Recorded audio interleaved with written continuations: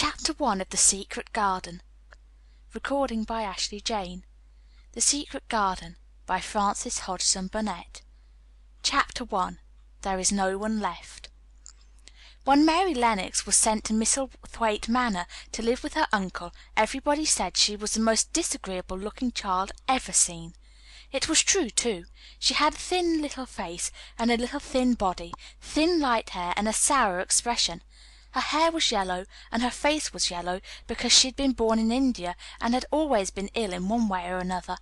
Her father had held a position under the English government, and had always been busy and ill himself, and her mother had been a great beauty, who cared only to go to parties and amuse herself with gay people.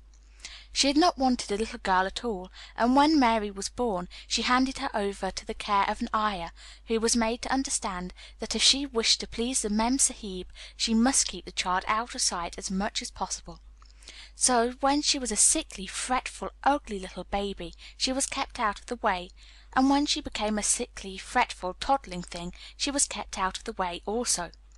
She never remembered seeing familiarly anything but the dark faces of her ayah and the other native servants, and as they always obeyed her and gave her her own way in everything, because the Mem Sahib would be angry if she was disturbed by her crying, by the time she was 6 years old she was so tyrannical and selfish a little pig as ever lived.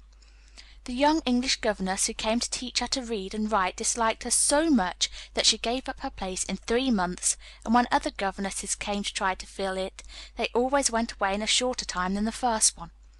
So if Mary had not chosen to really want to know how to read books, she would never have learned her letters at all.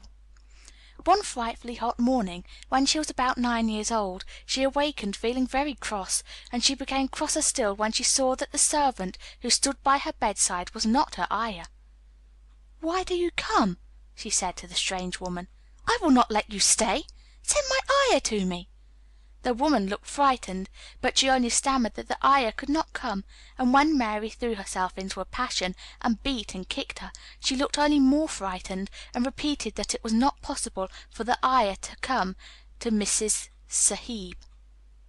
There was something mysterious in the air that morning. Nothing was done in its regular order, and several of the native servants seemed missing, while those whom Mary saw slunk or hurried about with ashy and scared faces. But no one would tell her anything, and her ayah did not come.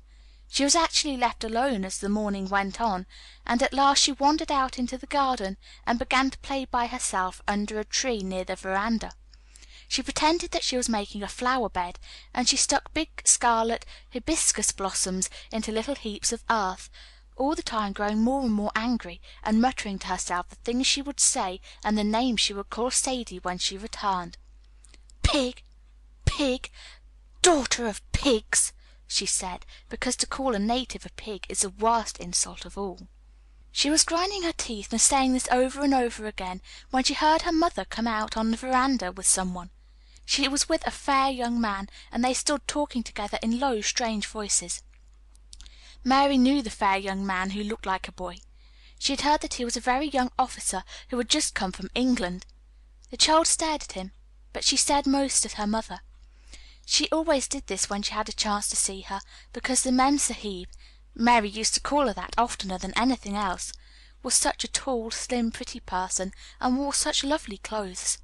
Her hair was like curly silk, and she had a delicate little nose which seemed to be disdaining things, and she had large laughing eyes. All her clothes were thin and floating, and Mary said they were full of lace. They looked fuller of lace than ever this morning, but her eyes were not laughing at all. They were large and scared, and lifted imploringly to the fair boy officer's face. "Is it so very bad?" "Oh, is it?" Mary heard her say. "Awfully," the young man answered in a trembling voice. "Awfully, Mrs. Lennox. You ought to have gone to the hills 2 weeks ago." The Mem Sahib wrung her hands. "Oh, I know I ought," she cried. "I only stayed to go to that silly dinner party. What a fool I was!" At that very moment such a loud sound of wailing broke out from the servants' quarters that she clutched the young man's arm, and Mary stood shivering from head to foot. The wailing grew wilder and wilder. "What is it? What is it?" Mrs. Lennox gasped. "Some one has died," answered the boy officer. "You did not say it had broken out among your servants?" "I did not know," the men Sahib cried. Come with me," and she turned and ran into the house. After that appalling things happened, and the mysteriousness of the morning was explained to Mary. The cholera had broken out in its most fatal form, and people were dying like flies. The ayah had been taken ill in the night, and it was because she had just died that the servants had wailed in the huts. Before the next day 3 other servants were dead, and others had run away in terror. There was panic on every side, and dying people in all the bungalows. During the confusion and bewilderment of the second day, Mary hid herself in the nursery and was forgotten by everyone. Nobody thought of her, nobody wanted her, and strange things happened of which she knew nothing. Mary alternately cried and slept through the hours. She only knew that people were ill, and that she heard mysterious and frightening sounds. Once she crept into the dining room and found it empty. Though a partly finished meal was on the table, and chairs and plates looked as if they had been hastily pushed back when the diners rose suddenly for some reason. The child ate some fruit and biscuits, and being thirsty, she drank a glass of wine, which stood nearly filled. It was sweet, and she did not know how strong it was. Very soon it made her intensely drowsy, and she went back to her nursery and shut herself in again, frightened by the cries she heard in the huts and by the hurrying sound of feet. The wine made her so sleepy that she could scarcely keep her eyes open, and she lay down on her bed and knew nothing more for a long time. Many things happened during the hours in which she slept so heavily, but she was not disturbed by the wails and the sounds of things being carried in and out of the bungalow. When she awakened, she lay and stared at the wall. The house was perfectly still. She had never known it to be so silent before. She heard neither voices nor footsteps, and wondered if everybody had got well of the cholera and all the trouble was over. She wondered also who would take care of her now her ayah was dead. There would be a new ayah, and perhaps she would know some new stories. Mary had been rather tired of the old ones. She did not cry because her nurse had died. She was not an affectionate child, and had never cared much for anyone. The noise and hurrying about and wailing over the cholera had frightened her, and she had been angry because no one seemed to remember that she was alive. Everyone was too panic-stricken to think of a little girl no one was fond of. When people had the cholera, it seemed that they remembered nothing but themselves. But if everyone had got well again, surely some one would remember and come to look for her. But no one came, and as she lay waiting, the house seemed to grow more and more silent.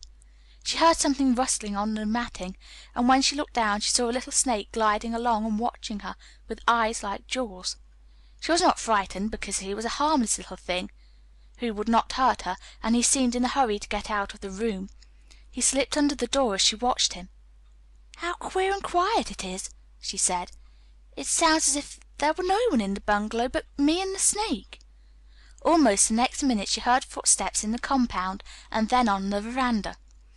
They were men's footsteps, and the men entered the bungalow and talked in low voices. No one went to meet or speak to them, and they seemed to open doors and look into rooms. "What desolation!" she heard one voice say. "That pretty, pretty woman! I suppose the child, too. I heard there was a child, though no one ever saw her." Mary was standing in the middle of the nursery when they opened the door a few minutes later. She looked an ugly, cross little thing, and was frowning because she was beginning to be hungry and feel disgracefully neglected. The first man who came in was a large officer she had once seen talking to her father. He looked tired and troubled, but when he saw her he was so startled that he almost jumped back. "Barney!" he cried out. "There's a child here! A child alone! In a place like this! Mercy on us! Who is she?" "I'm Mary Lennox," the little girl said, drawing herself up stiffly. She thought the man was very rude to call her father's bungalow a place like this. "I fell asleep when everyone had the cholera, and I've only just wakened up. Why does nobody come?" "She's a child no one ever saw," exclaimed the man, turning to his companions. "She's actually been forgotten." "Why was I forgotten?" Mary said, stamping her foot. "Why does nobody come?" The young man, whose name was Barney, looked at her very sadly. Mary even thought she saw him wink his eyes as if to wink tears away. "Poor little kid," he said. "There's nobody left to come." It was in that strange and sudden way that Mary found out that she had neither father nor mother left, that they had died and been carried away in the night, and that the few native servants who had not died also had left the house as quickly as they could get out of it, none of them even remembering that there was a Mrs. Sahib. That was why the place was so quiet. It was true that there was no one in the bungalow but herself and the rustling little snake. Chapter 2 Recording by Ashley Jane